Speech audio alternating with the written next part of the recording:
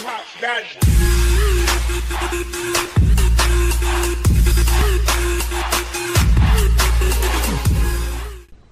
In today's video, I'm going to show you guys how to code your gauge cluster backlights to be on all the time, not just with the headlights. One of the reasons I want to do this is because I converted my gauges to look like M3 gauges. I have another video on my channel showing you guys how to do that. It was a little involved, but at the end of the day I do show you how to do everything. And one of the byproducts of doing that is the needles. They don't stand out too much during the day, and I'd like to have this backlit at all times. I believe the M3 with the white LED backlighting is on 24/7, and the car is coded as such. You can actually code a regular E90 or E92 to have the backlights on at all times. Maybe you'll want that just for regular day driving, make it stand out a little bit more. I'm doing it just because I want this to pop a little bit more, and especially have the needles illuminate a little bit better during the day. So right now, if I go key on, I'll have this in the off position. We'll go key on. As you can see, they're not on. I have no headlights on or anything like that. So we wouldn't expect them to be on, but I want to code it so that even with everything off, every time you drive the car, these will be on. This is what they look like when they're on. I want to have these on 24/7 so these needles pop during the day and are a little more visible, and it just looks nice anyway. I've coded the car for a digital speedometer. That helped out, but I read that you can actually code these gauges to be on backlit at all times, so I'm going to go for that. As you can see, headlights are on. I got the orange LED backlighting on here. If I turn it off, they go off. So when we're done coding, these should be on regardless of the rest of the lights being on. So let's get set up on the laptop. In case you're new to my channel, I do coding using INPA and NCS Expert, and I have this cable. It is a K plus D CAN USB interface cable. That's what we're going to use to interface to the car, and I'm going to link to a thread that shows you how to set up your laptop to do the same thing. And I pretty much say this in any of my coding videos. It's a requirement to be able to code this. So we'll connect this to the OBD2 port on the car and get the laptop set up, and I'll show you once I load up the software. So whenever you're coding, first thing you want to do is make sure that you have a good battery. And if you doubt the condition of the battery, just connect it to a battery charger. Mine's in good shape. I changed it recently. And if you don't have comfort access, you got to insert your key obviously, but I have comfort access, so I'm going to go press it once and press it a second time so my lights light up on the dash. Turn off your headlights and your interior fans so you don't run down your battery. And now we got to load up the software on our laptop. As usual, when you're using INPA or NCS Expert, you want to make sure that your connection to the car is sound. You want to see 2 black dots lit up on the laptop. It takes a second, but since I got verification there, I know that when I try to interface with the car via NCS Expert, it's connected. So what we're going to do is go into NCS Expert, run it. We're going to load a profile, file, load profile, and then if you follow that thread, you'll have a similar drop-down choice here, and I'm going to select RevTours NCS Expert profile. You could just use Expert Man as well, but we're going to go to that. We're going to hit F1 and then F3 to tell it what chassis we're working on, and in this case E89. Yeah. And then we're going to have to pull down all the information regarding the car, and we're going to do that now from the car access system. So it has all our information loaded. Now we're going to hit back, and we want to process an ECU. Instead of having all these different choices, we're going to narrow in on the Combi module, which is the module for your gauge cluster.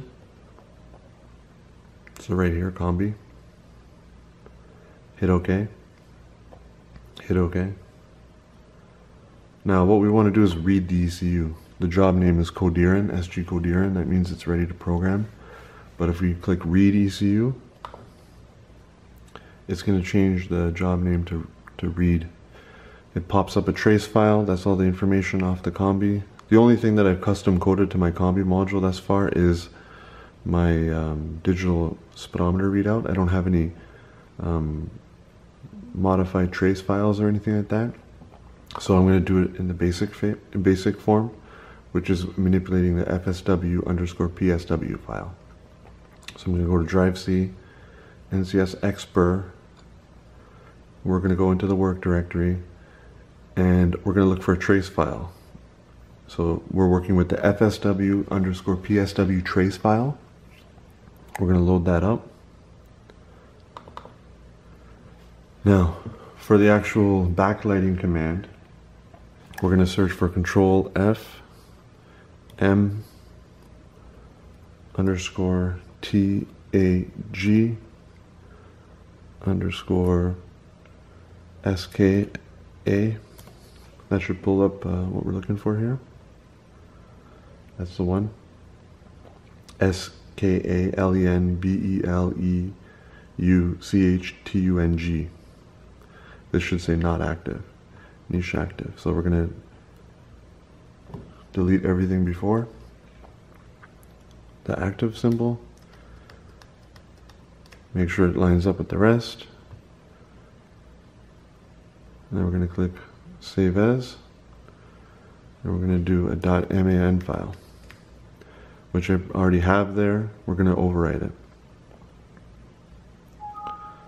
which is fine. Now we got the file that the ECU is going to load.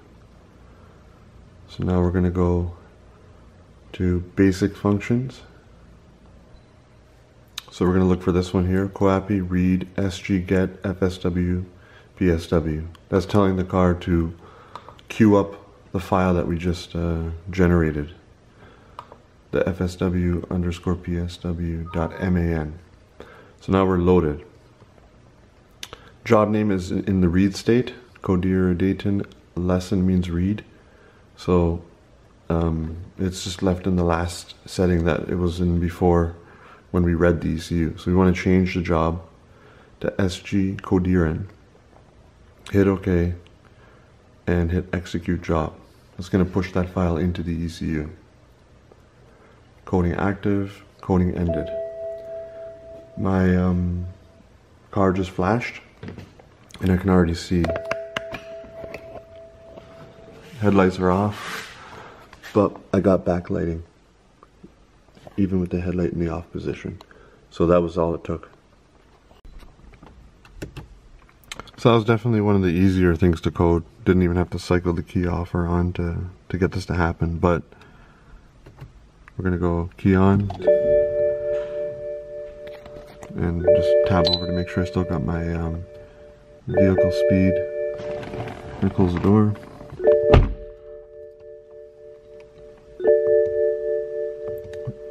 So the custom coding that I did before, which was vehicle speed, that's still there, and my gauge cluster is lit even with the headlights off.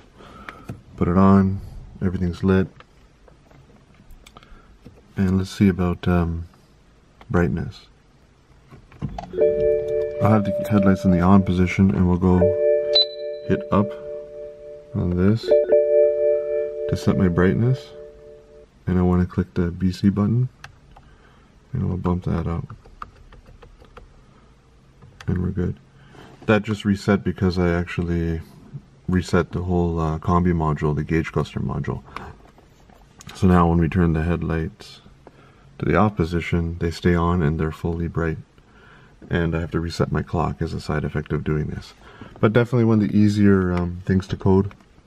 And you don't necessarily have to convert your gauge cluster to white to be able to benefit from this. It wouldn't maybe hurt to have them backlit all the time. Even with the original orange gauges, just makes things a little bit easier to see during the day. Anyway, just wanted to get that done. Custom coding on my gauge cluster to be backlit at all times, so that primarily these needles kind of pop a little bit more during the day when it's bright out. So thanks for watching and good luck.